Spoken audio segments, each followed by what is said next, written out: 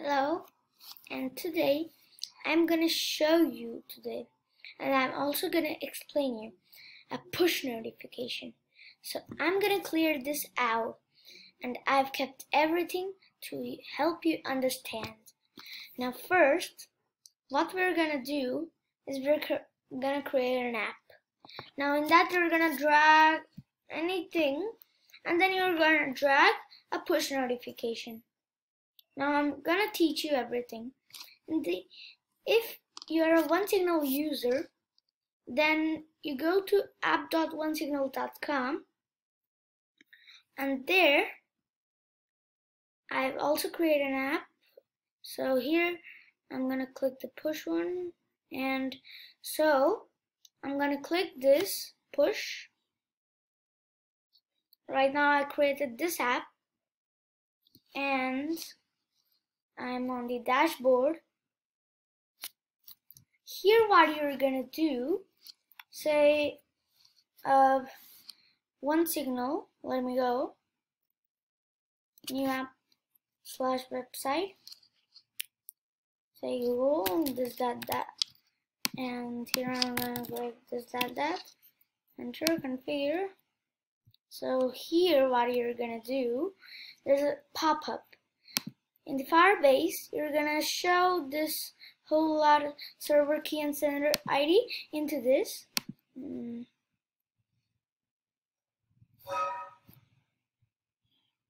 Okay, till then there will be some options. From that you're gonna choose Android, because right now we chose Android. One thing I'm gonna tell you is you can only test push notifications on Android devices and not on iOS until you're gonna publish it to the iOS App Store, and then you can test the app.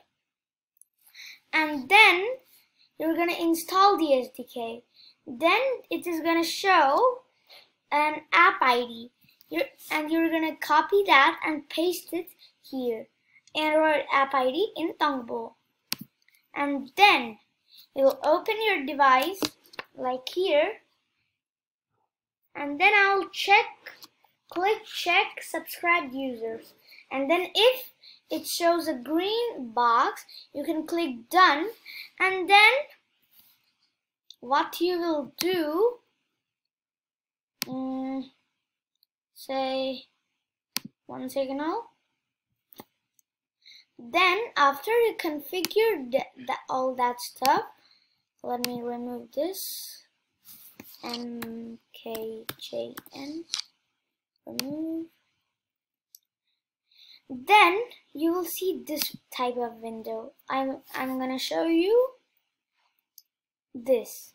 Okay, so now I'm gonna click new push. Now push notifications, you can interact with your users.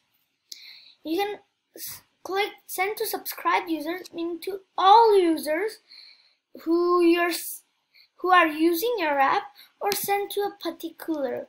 So here you can choose from your subscribed users. So but right for now, for the sake of showing you, I'm right now gonna send to subscribed users.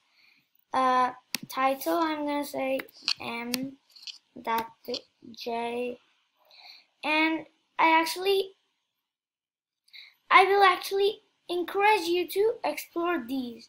After you do that, you can set it to send to Google, Android, or anything else. You can do LED color, that small icon, all that, advanced settings, and you can do anything. And finally, we're gonna go up, send to test device, and then wait a minute. No, not here. Confirm, then send message. I'm gonna show you now. Send message, and here there is a pop-up MJ, and then you're gonna click OK.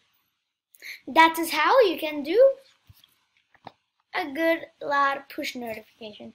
And with that, I end this video. Thank you, and thanks for watching.